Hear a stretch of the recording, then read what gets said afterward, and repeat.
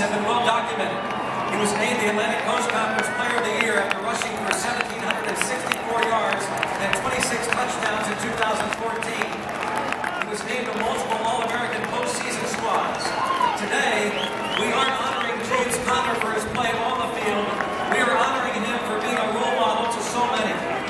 Renowned for his charity work, being named to first-team honors from the AFCA for his involvement and commitment to working with charitable organizations.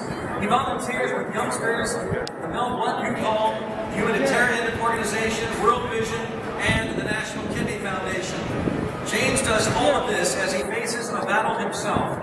In December, he announced he has been diagnosed with Hodgkin's lymphoma. But to quote James, fear is a choice.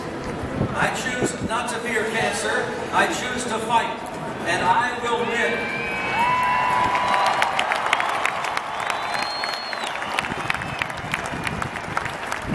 And although James still faces further chemotherapy, he is determined to be on the field this fall. In fact, after one recent chemo treatment, he attended the Panthers spring practice. With that kind of spirit and fight, we are certain we will see James Conner in the blue and gold this fall.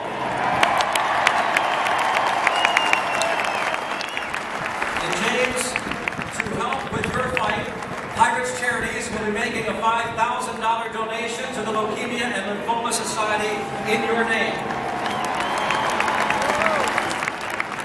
James, your spirit, courage, tenacity not only make you a role model to those battling cancer, but they serve as an inspiration to your teammates, your fans, and everyone here today.